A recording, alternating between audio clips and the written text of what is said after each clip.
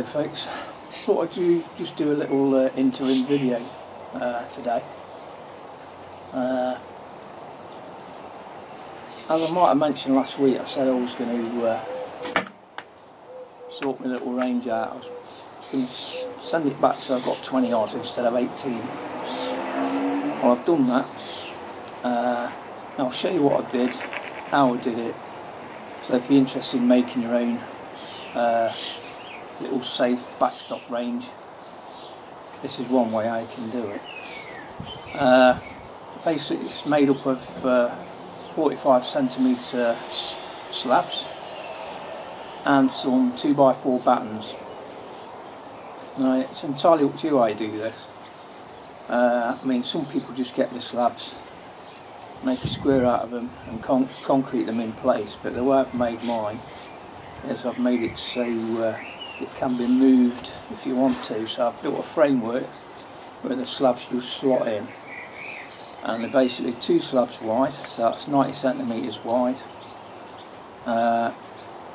That's across the back, and they've got 45cm sides, and they've actually got a roof to it as well. Because the way it works is put your targets right to the back of the actual target catcher, and then when the pellet hits the target, it's got nowhere to go apart from hitting the backstop. And if it's a lead pellet, it's just going to splatter and drop. If you're going to use BBs, it's not ideal unless you then fill it with sand. So if you're going to use BBs, unless you're using something like Dust Devils which explode, or a BB that's made out of lead, I wouldn't use steel BBs on it. It's dangerous, it will just fly back at you. I don't use BBs, I just don't like the things. They're not accurate. It might be right for having fun plinking, but I can't understand why people use them. So basically I made a framework out of the 2x4. It's just the right size actually to lie one 2x4 flat, and then put another one on top of it standing upright like that, so you can screw it from underneath, and then there's enough room then for the slab to go on the bit in the middle. So that's how I did the back. I did the sides the same, and then at the front I've done basically on upright and crossbar, and that allows the slabs to slot on the outside of the framework at the front,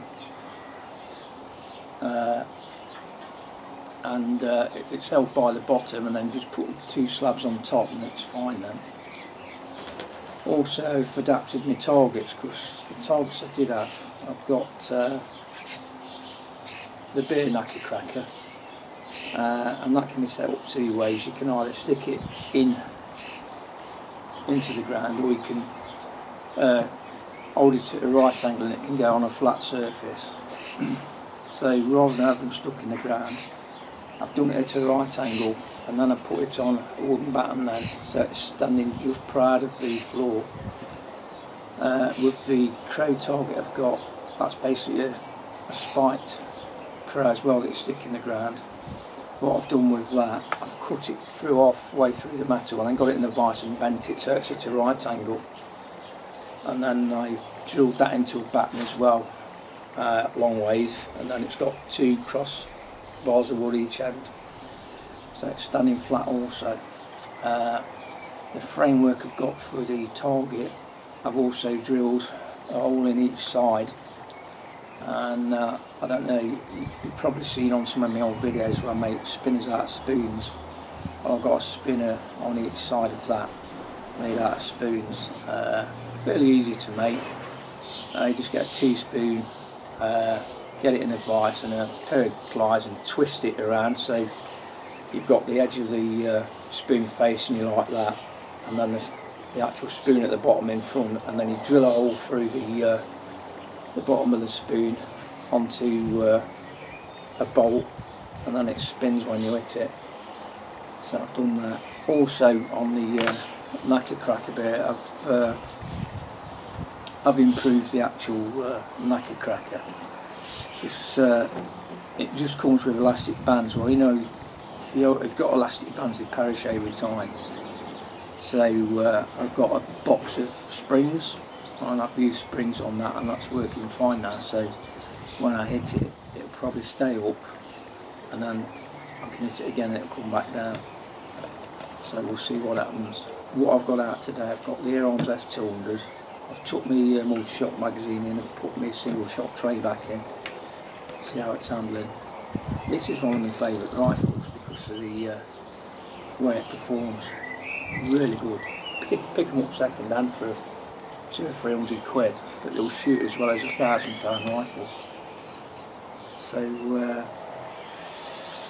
one thing with the actual target when you make it out of slabs, what you must do when you've finished it is paint the inside of it white, and that reflects the light into the actual box itself, and you can see your silhouettes on your targets very easily. So you must paint it on the inside white if you want to see what you're shooting at. So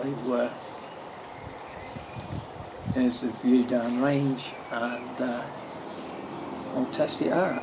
I'm now shooting, I'm at 20 yards away now. If I go into the house I can get 23 to 25 yards from inside, but at least I'm at it to a even 20 now rather than 18 all the time. You'll see down there that there's sand on the ground just past the grit. Well, that was the former sandbank that I had. So let's get on with the test.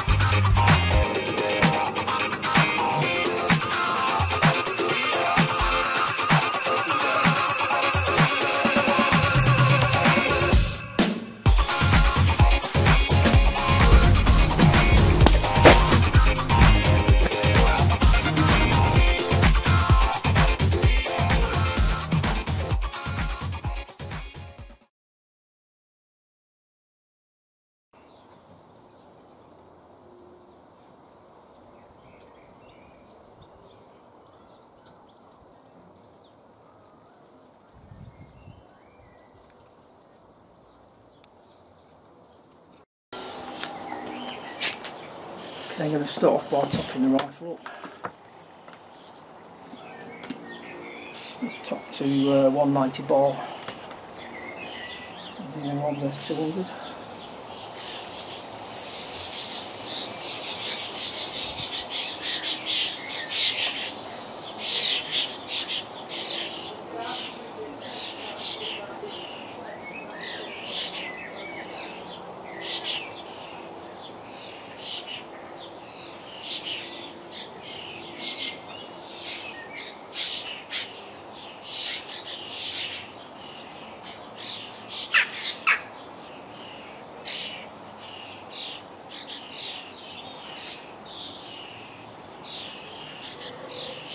$180.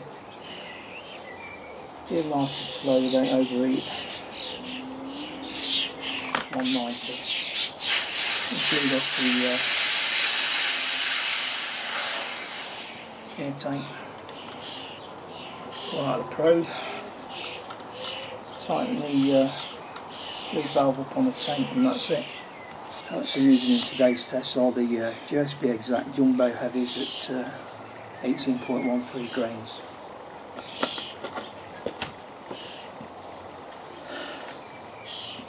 Scope I'm using on this is the Ford 12x50 Wolfer scope.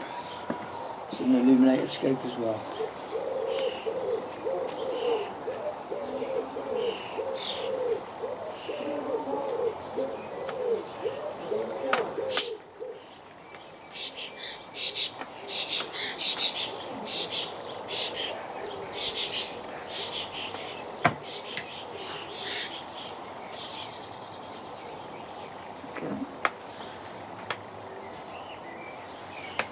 sure the target camera's going.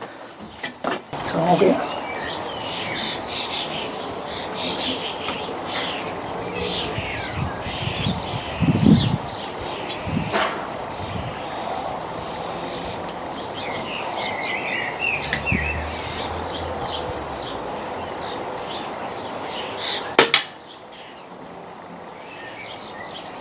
Bit of a one more.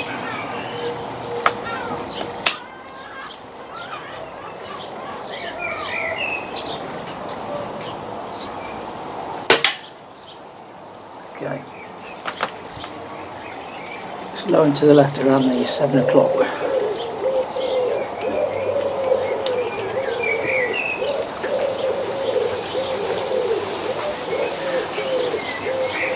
So this scope is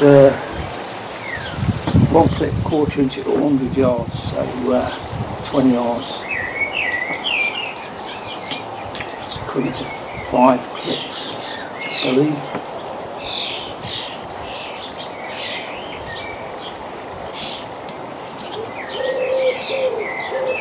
And I'll go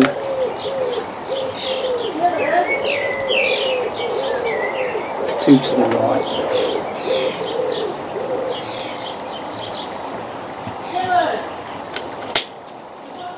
We'll adjust if we need to now.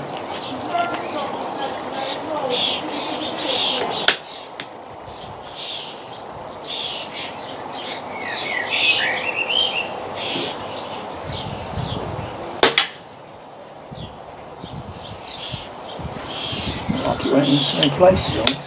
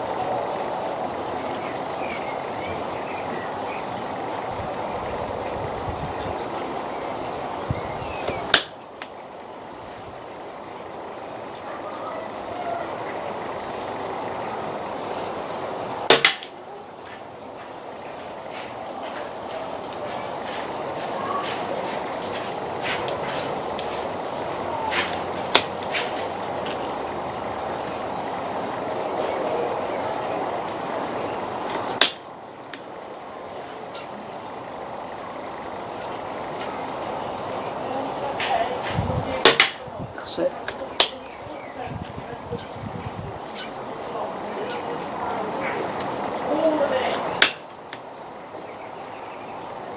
Go for the top yellow.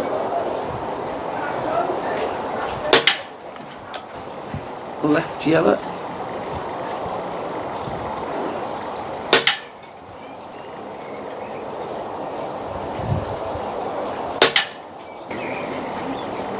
Left centre.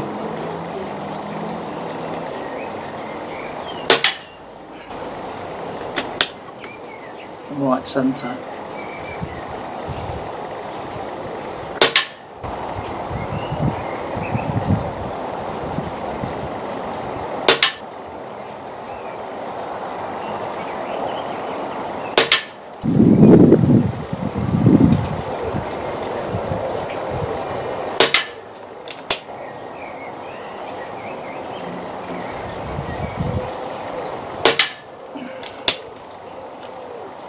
I think I flinched a bit there. So again.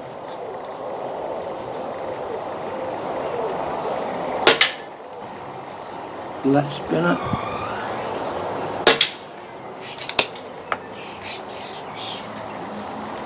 and that's why you need overhead cover for these.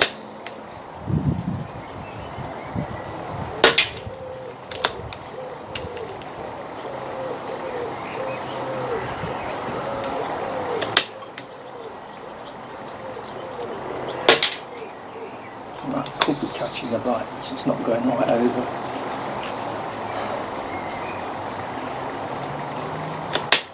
Go for the croak.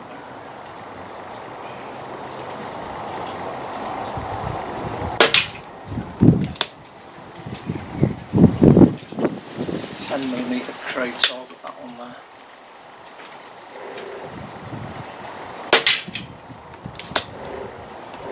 See if the naked cracker works.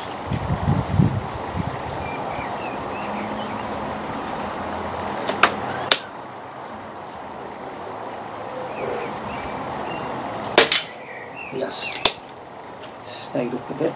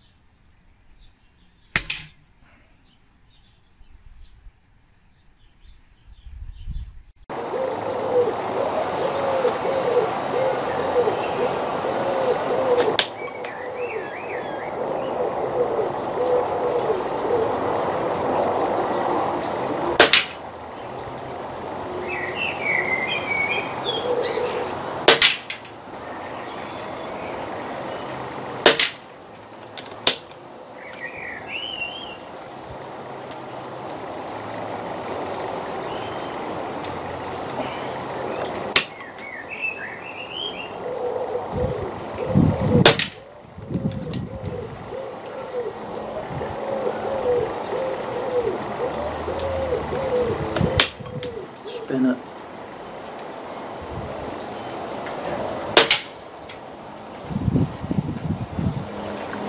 Okay then, so that's the new backstop pellet trap. Hope it's given you some ideas,